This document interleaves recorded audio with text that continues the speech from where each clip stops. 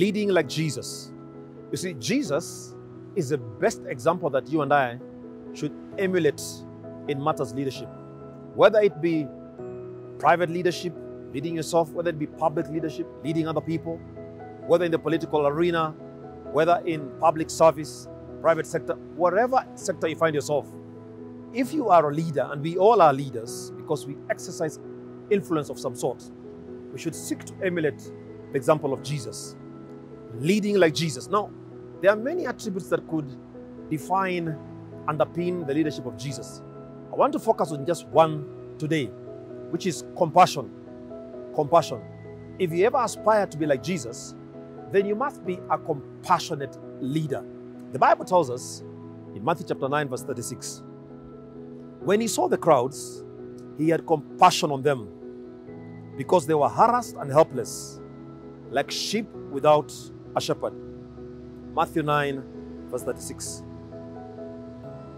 When Jesus saw the crowds, he saw them for their condition, harassed and helpless, like sheep without a shepherd. It is interesting to note that some politicians, when they see crowds, they see votes. Some pastors, who see crowds, see tithes. But when Jesus saw the crowds, he saw them for who they were. You see, Jesus saw individuals for their need. Whether it was Zacchaeus, whether it was the Samaritan woman, or the woman caught in adultery, the lepers, or the blind Bartimaeus, he saw them for their need. And this is the example that I invite us who aspire for office to be men and women of compassion. You see, Jesus was moved by compassion in his leadership and in his ministry. He not only implored the disciples to pray, but he demonstrated compassion. You see, compassion is a doing word. When he saw the crowds, he told the disciples, pray to the Lord of the harvest that he may send workers. Then he went further than just prayer. He did something about the situation. He touched them. He healed those that were sick. He was moved by compassion. I had a story of a man who fell into a pit and couldn't help himself out. A subjective person came along and said, I feel you down there.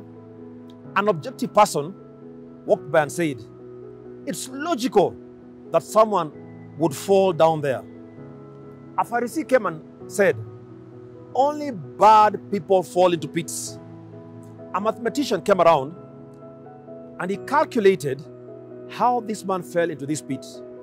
A news reporter stopped by and wanted an exclusive story on the pit. A tax collector came by and asked if this man was paying his taxes inside the pit.